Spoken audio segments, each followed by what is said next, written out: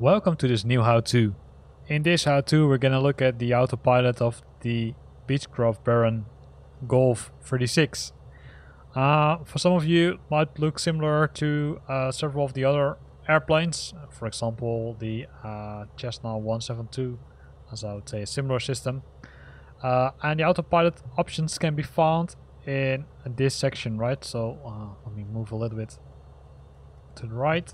So here you've got the main button where you can switch on the autopilot. You've got the flight director, then you've got the heading, the altitude, the navigation, the VMV mode, the approach, the back course, the vertical speed, the nose up and down, and the flight level mode. So let's first make sure that we got permission to take off. Yes, we got permission to take off. So the first thing we're gonna do is, I would say, assign an altitude. And the reason we're doing that prior to the flight is that I would say it's in most cases it's easier to do. So, and to do that we need to turn this button.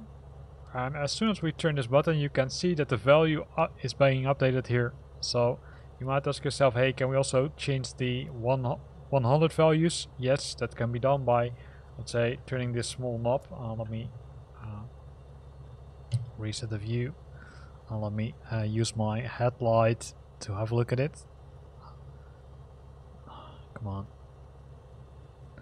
So here you can see that the alt button has, I would say, small knob and a large one. Small one is for 100, the large one is for the thousands. So currently we set the altitude now to 5,200 feet, which is fine, although it might be a little bit too high. So let's decrease it to 3,200. Oh, then I need to turn the correct one, of course. So we're gonna turn to no, 1,000, and then I'm gonna increase 2,000 feet, which is fine. So after we did that, right, you can already enable the flight director button. The AP button, we will enable it once we're airborne. So let's take off, because we already got permission to take off. So we're gonna remove the parking brake and we're gonna increase the throttle. Oop, it's not sure what it's doing. A little bit bumpy.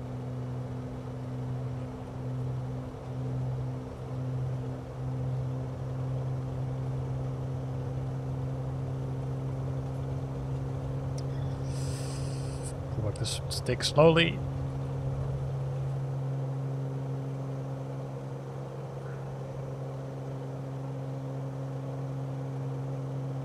A little bit further, and we're airborne.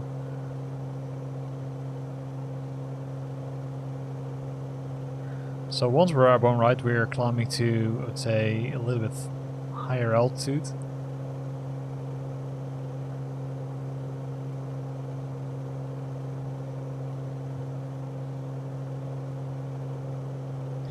Let's say this is nice. Can reduce the throttling a bit so that it's not in the red zone.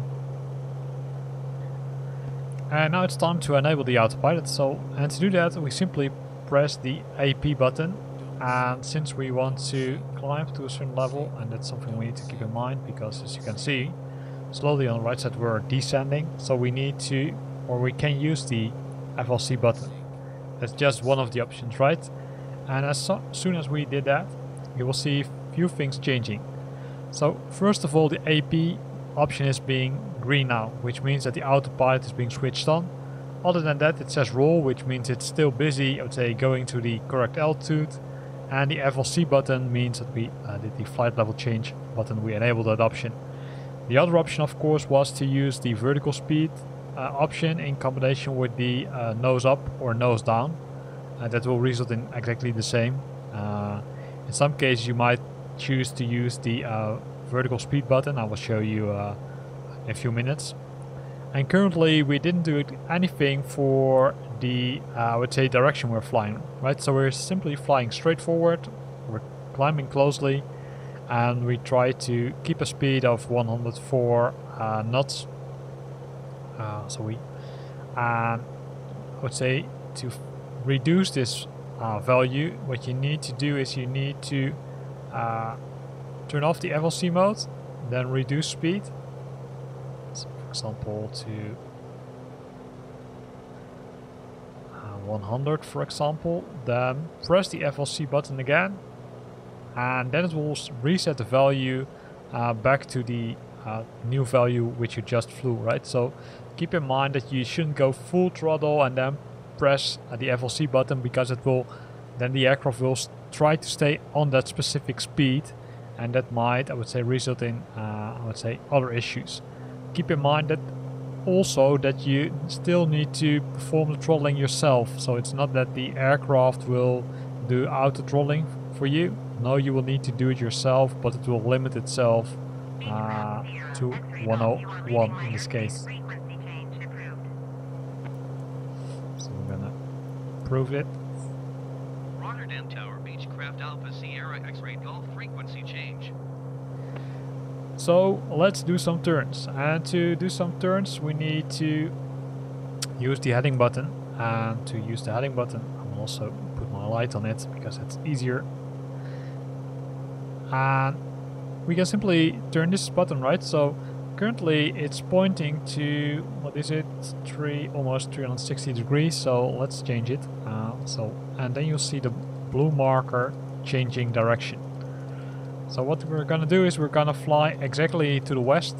So as soon as we are there,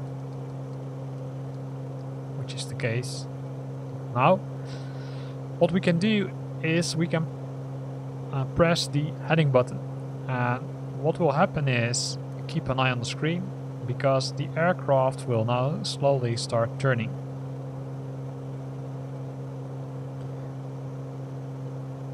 And we'll simply turn to the direction which we would say pre-configured, and then we'll continue. Could be that it goes a little bit from the left to the right, but yeah, that's kind of expected.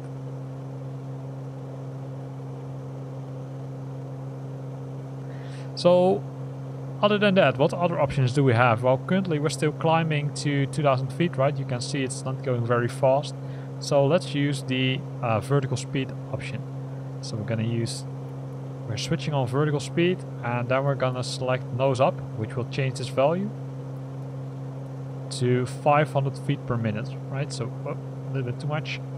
So you can see it's here set to 500, and here it's also showing you it's climbing to 500.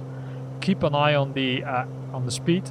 You might need to increase throttling temporarily to avoid that you're not, I'd say, hitting the stall moment and your aircraft is falling down again. Currently we're not using the CDI, right? So it simply says GPS en route, right? That's where ENR stands for. But we are not using it as we speak. We can use it, but before doing that we of course need to select one of the beacons, and that's what we're gonna do in a few minutes, as soon as we're, I would say, hitting the 2000 feet. Or actually we can do it right now, right? So what we can do is we can use the nearest option, and the nearest one gives us the airports which we're close to, and here it says ILS, right? If you're happy with that, we can press enter and then say back, which will give us the information, but of course we want to, let's say, program it into our flight plan. And to do that, what we need to do is either we press the FPL button or we press the direct button. And if we press the direct button, it will automatically populate the airport, in this case, which we configured, and then we can simply say okay, activate. That will change the direction directly of this arrow, and as you can see, the flight plan has also been updated. Now, how to use this one? Well, since it's already configured on GPS, we don't need to do much. We're simply gonna fly away a little bit further, and other than that, or once we're, I would say, other than that, might be wrong wording. If we're, say, a little bit further from the airport, then we're gonna change to the nav mode. And nav mode will, in this case, use the GPS, because the compass has been set to GPS. and it will turn the aircraft in the direction of the airport. As you can see, the 2000 number is starting to, I would say, blink, which means that we're coming close to the configured altitude. So let's wait till it's there. You can see also the altitude has been set to 2000, and other than that you can see that the heading has now been set as one of the modes. You can see that it's slowly pitching down, and if once we're at 2000 it's fine. Don't forget to reduce throttling, because the aircraft will still go into the same, I would say, speed as we did, so reduce it a bit. So now let's switch to the heading mode, or sorry, to the nav mode. So I'm gonna press the nav mode now, and what will happen is that the aircraft will simply start to turn into the direction, and as soon as we're, I would say, flying into the direction which is, what is it, 60, 70, 80, 90, so 70 degrees, it will, I would say, fly straight towards the airport.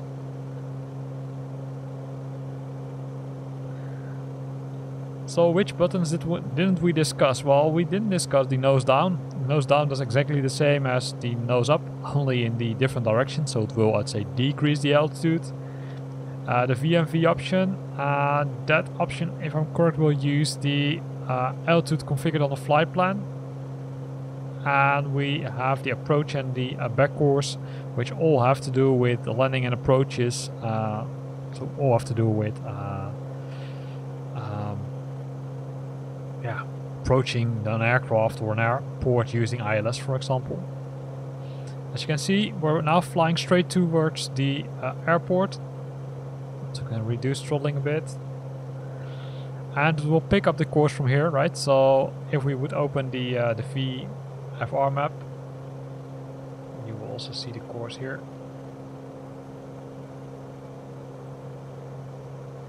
And simply fly straight into Rotterdam Airport. Now this is also where you need to think about, okay, is this what I really want, or do I want to, let's say, fly one of the approaches? So if you want to fly one of the approaches, you need to set the flight plan, right? So go to the flight plan, well, let's do it on the right screen, because we're focused on this one. And here it says Rotterdam, and then we can select the approach, press enter. In this case it doesn't know it because we didn't select an airport, so sometimes it doesn't load it. If that's the case, then make sure that you configure the destination airport. If it takes some time before it's loaded, just like we just figured out, then it's fine as long as it loads this data. So what we're going to do is we're going to change this one to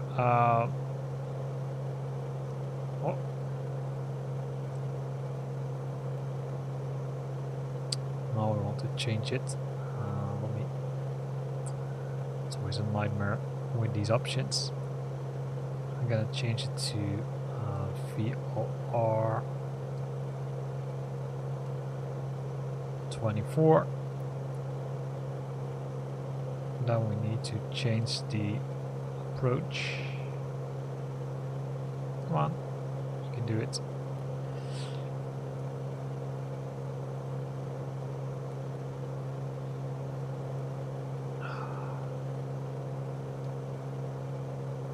Use the small knob to get the list, then use the large knob to move it, then press enter. Now it has loaded it, so we're happy. Then enable it again and scroll down the list. Well, we can say directly activate and press enter.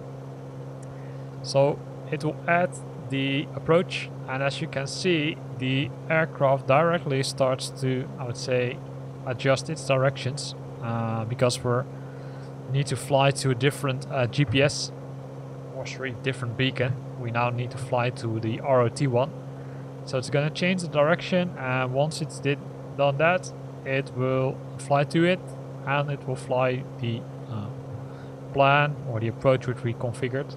So I can show you the approach. So we're currently located here. Here's the airport. ROT is a little bit further to the east side. Here's ROT. So we're flying to ROT, and then based on that we're flying to some other waypoints, then we're making the turns, and then we're going to use the VOR to, let's say, make a successful landing. And that's also where you can use the approach mode. The approach mode is of course mostly used for ILS approaches. So keep that in mind. We now selected a VOR approach, but we can simply change it because the approaches are exactly the same. So let's do that. So select approach. ROT. No, we want to change this one.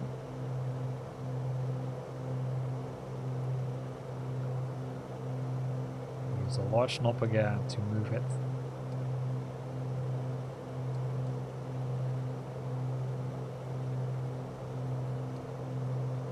Runway 24, fine for me.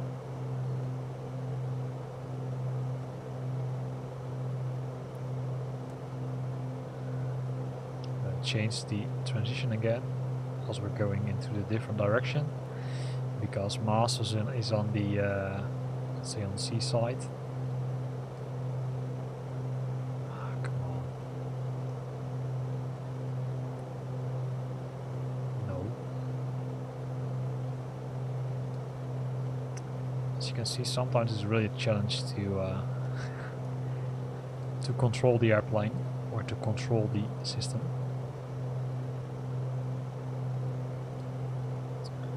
.24. That's okay. Okay. Move one position, then use the small knob, and then change it again to ROT. That's fine. Then we can press the button again.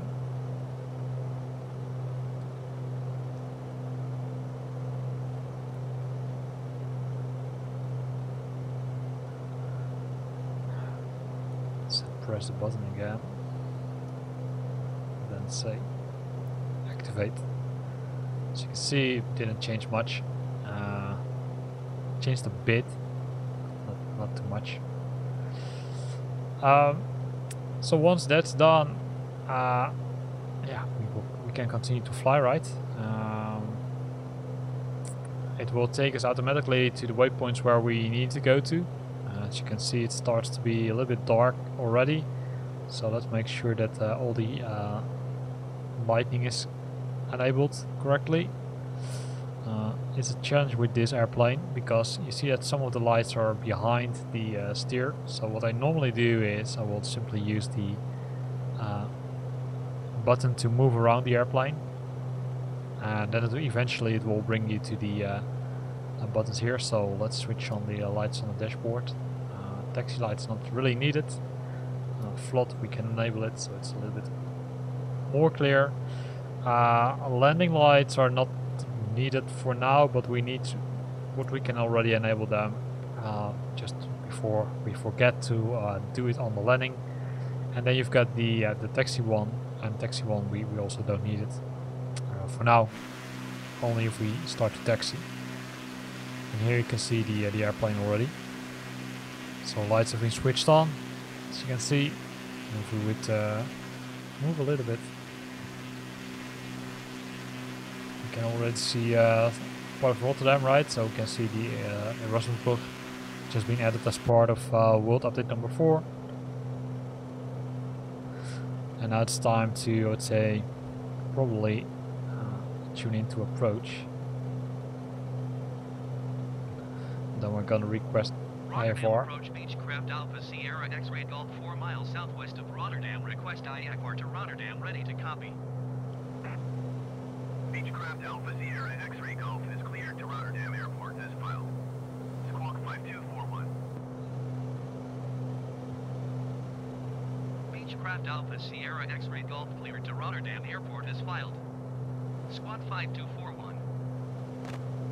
Beechcraft Sierra X-Ray Golf, read back correct. Radar contact 2,000 feet. Altimeter 29er, decimal 9er, 2 turn left.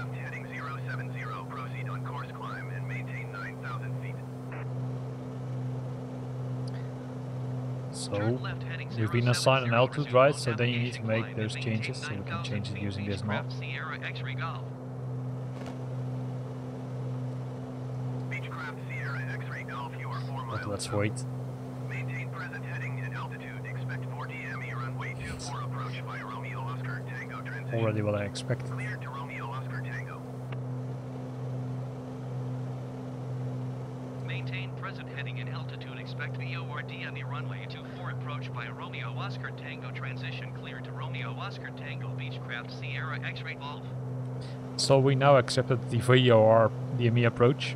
But if you want to, let's say, have a different approach, then you can simply say 2. And for example, we want to use ILS, so we're gonna say, okay, hey, we want to use ILS.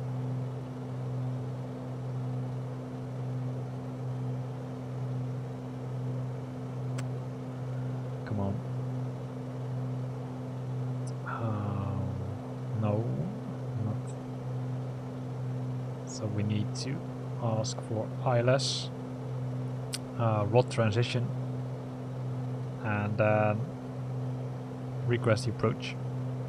Beechcraft Sierra X-ray Golf would like ILS runway 24 approach Romeo Oscar Tango transition. Beechcraft Sierra X-ray Golf, you are 4 miles southeast. So that's Maintain fine. present heading and altitude. Expect ILS runway As you can 24 see. approach by Romeo Oscar Tango transition. Clear to Romeo Oscar Tango. So we're gonna. Maintain present heading and altitude. Expect ILS runway 24 approach by Romeo Oscar Tango transition. Clear to Romeo Oscar Tango Beechcraft Sierra X-ray Golf. So that's fine, right? We simply got permission. We're on the correct, I would say, altitude because AT mentioned, okay, hey, stay on the current heading and altitude. We got clearance to use runway 24 ILS via the ROT transition.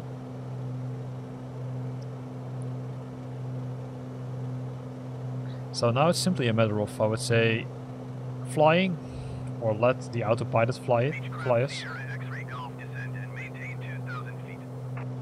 So we're gonna acknowledge the instructions. Descend and maintain 2,000 feet. We're already Beechcraft 2,000, Sierra so X-ray that's Golf. fine. Let's press the B, right, to reset the altimeter to make sure that we're flying correct altitude.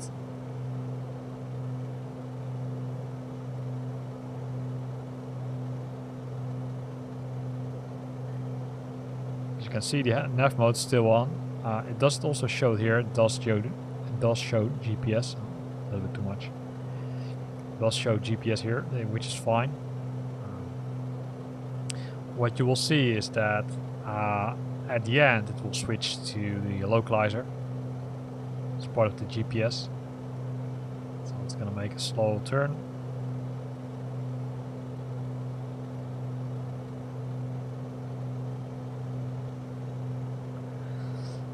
And then it does everything for you. So right, it's, let's say, easy is might be not the right wording because you still need to know how to manage the autopilot.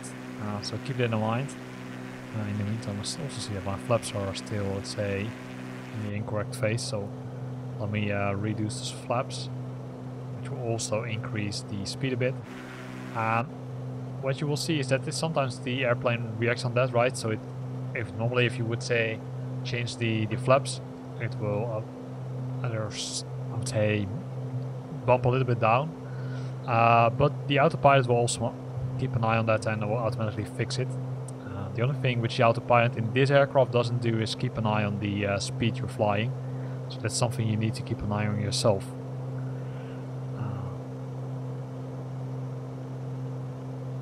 So what are other things? I'm just thinking out loud what I can tell you. Well, there's actually not much more compared to these buttons, right? So these are the buttons which are really important, and these are the buttons which are responsible for, let's say, managing the autopilot functionality.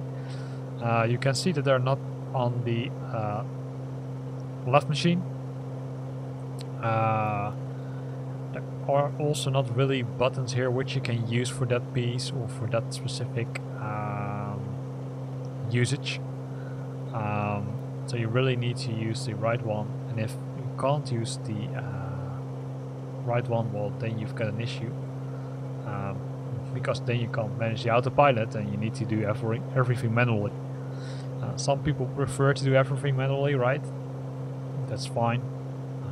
For longer flights, maybe autopilot is, I would say, the way to use.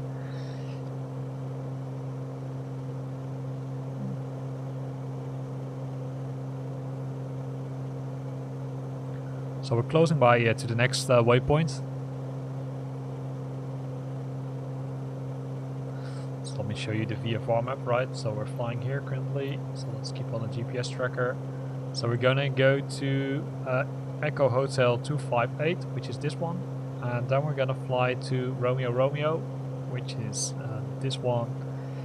And then we're gonna make a turn to Echo Hotel 253. And then we're following this line back to the runway.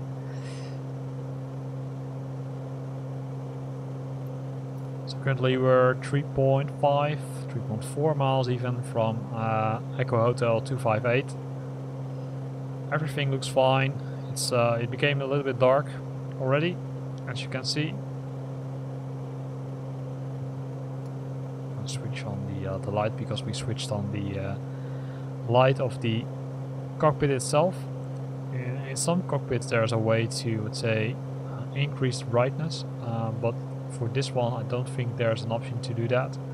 You can see in some cases some of the parts of the cockpit are really, I would say, there's some room for improvement for illumination, so you can use the headlight.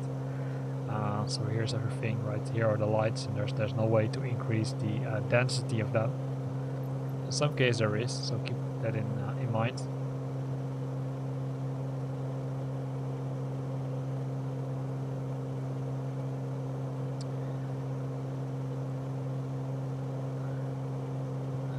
So then the question is, when can we switch on the approach mode? Well, the approach mode you can switch it on whenever you want, although I would say I would only do it when you're really on the approach.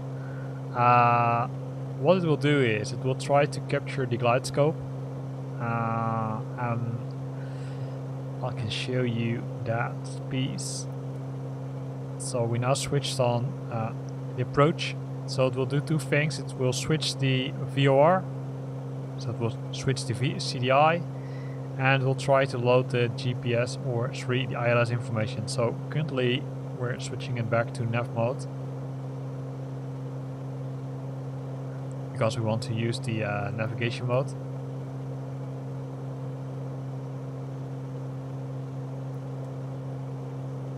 Switched on. You can still see that the GS is being displayed here, which means glide scope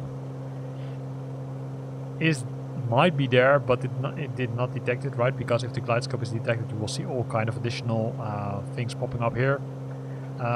Using the approach, once it has selected the glide scope, this will turn green. So once it has intercepted it, that's the correct wording.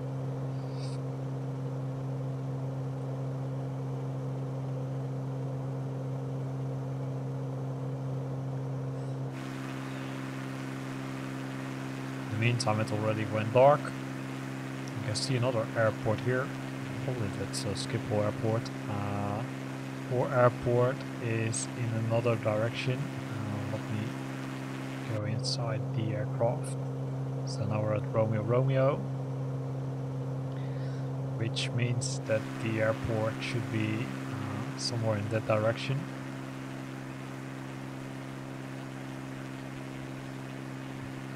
So it's slowly turning, and as you can see, everything is, I would say, really smooth. There's nothing you need to do. So it's really autopilot. Things, of course, what you need to do, because throttling is not part of the autopilot, is you need to decrease the speed. You need to manually do the stuff with the flaps. That's all outside of the autopilot scope. In larger aircraft there are some other things. For example, there's the auto throttle functionality. And for example, in the A320 you can use the MCDU to program the speed, and then it will really reduce the speed when needed. can see that it started a little bit too late with turning, but it will make that correction, so eventually it will fly directly to the waypoint.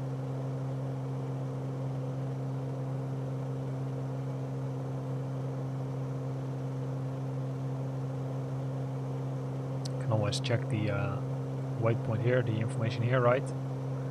So Echo Hotel 253, that's the next one, and that's ETA, which can be seen here, is 1.22, 18, 17, 16, right, goes really fast.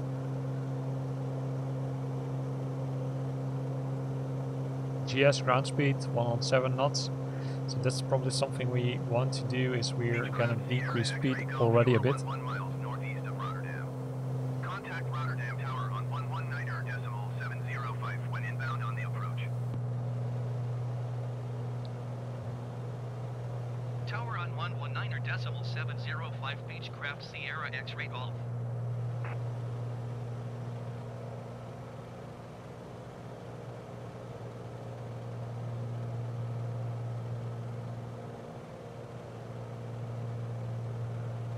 Tune into the tower. Rotterdam Tower, Beechcraft Alpha, Sierra X-ray Golf 11 miles northeast inbound ILS runway 24 approach. Beechcraft Alpha Sierra X-ray Golf Rotterdam Tower. Cleared ILS runway 24 approach. Altimeter 29.9er 21270 entry. Gonna acknowledge it. Cleared ILS runway 24 approach Beechcraft Sierra X-ray Golf.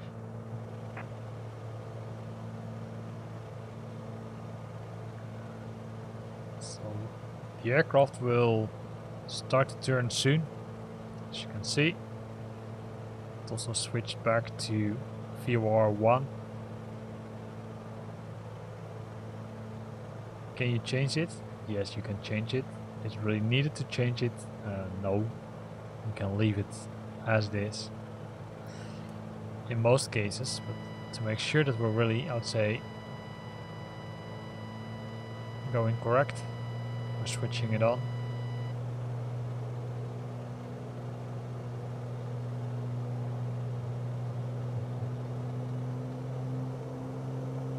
You can see that the aircraft does something weird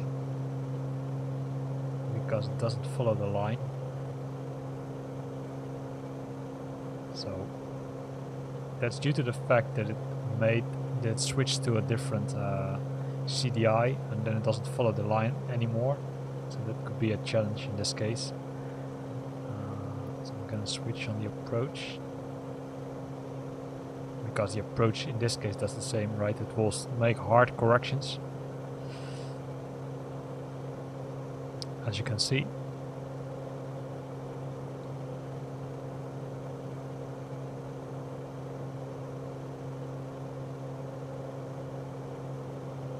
So let us see what it does and if it works.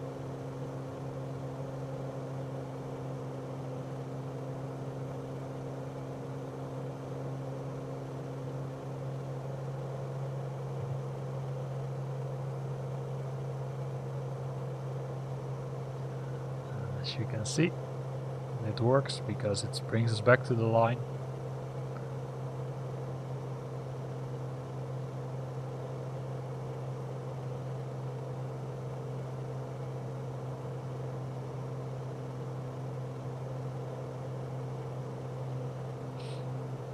In most cases, what you can do is you can use the CDI to switch.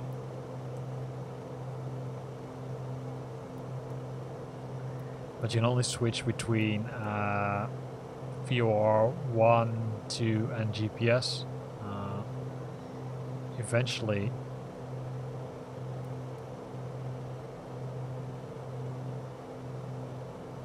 so the light scope's also been switched on, so let's see if it picks it up. I'm wondering if it does, to be honest.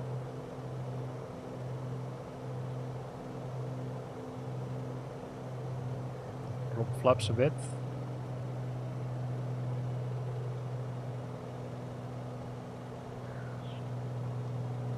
We because we're coming close to the airport.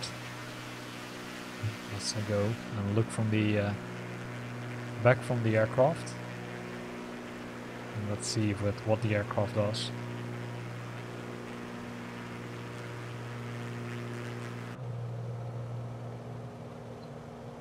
And here it starts to do weird things. So let's change it to VOR2.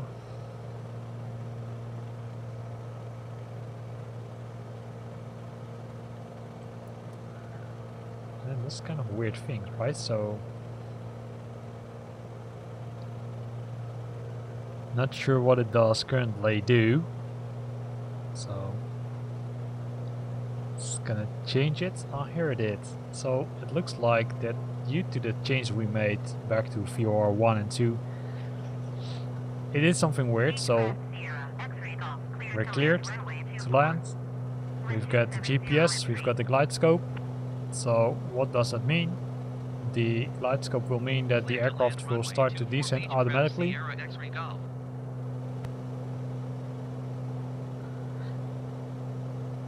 That's kind of weird. Normally you would expect that this one to be lock 1 or lock 2, or so I'm gonna decrease the speed.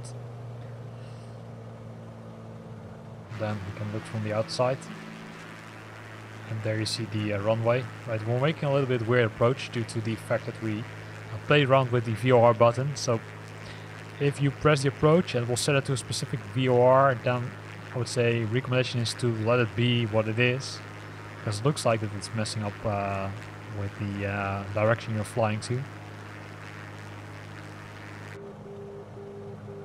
Here you already see the O from outer marker, which is used by the ILS to let you know, hey, you're flying on the current glide scope. Not all airports do have that. Some of them have. And then it will soon start to ring again, maybe to show us the middle marker. And in some cases the inner marker, but that really depends on the, let's say, on the airport you're flying to. So let's switch off the lights. And let's see what the aircraft does. As you can see, based on the poppy lights, we're a little bit too high, because 3 of the 4 poppy lights are burning. So let's figure out what happens. So we've got the approach. We're gonna move flaps to full to even further decrease the speed.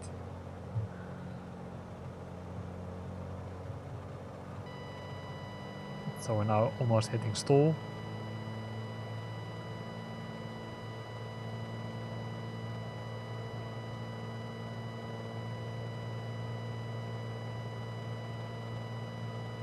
See, it's red, so that's danger zone.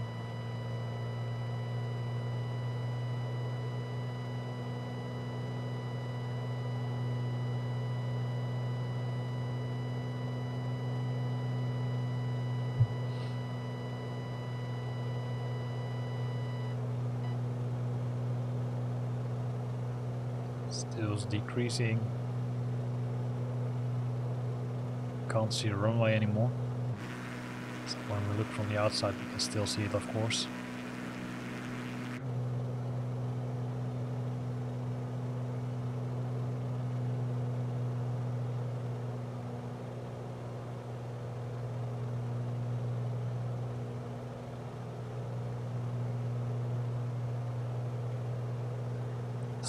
The aircraft's making small adjustments.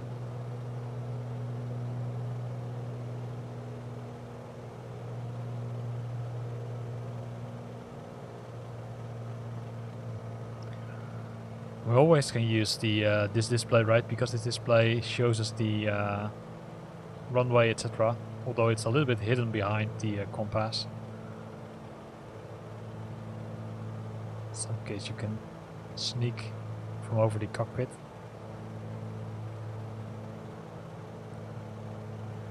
So we're at 250.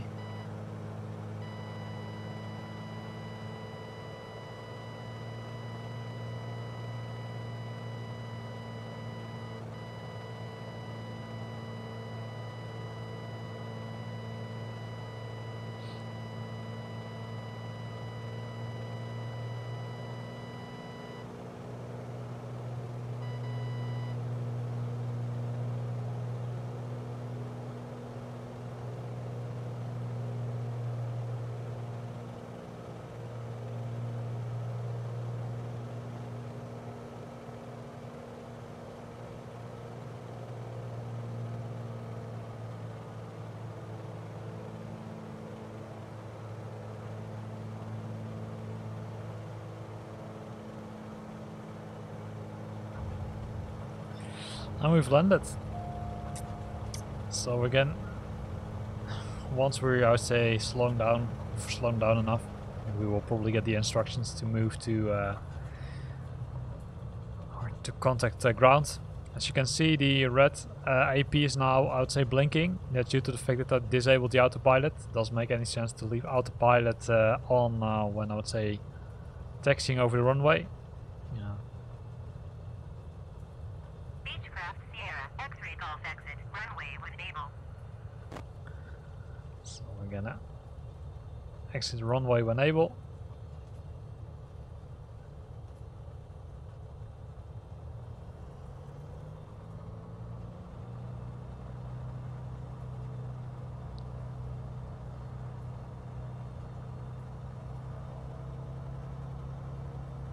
And then we will contact ground. So in this video we looked at the autopilot functionality. We discussed almost all the buttons except the backcourse one, which I will discuss in another video. Also we'll try to figure out if I can use the VMV one. But that will be part of a new video which I'm posting. I hope you liked this video. If you liked it, then consider to use the like button. If you've got questions or comments based on this video, then make sure that you are providing that on the bottom of this video, because on the bottom of this video there's a comment box which you can use. In addition to that, if you want to stay up to date about new videos I'm posting, then consider subscribing to my channel. Thanks for watching and see you next time.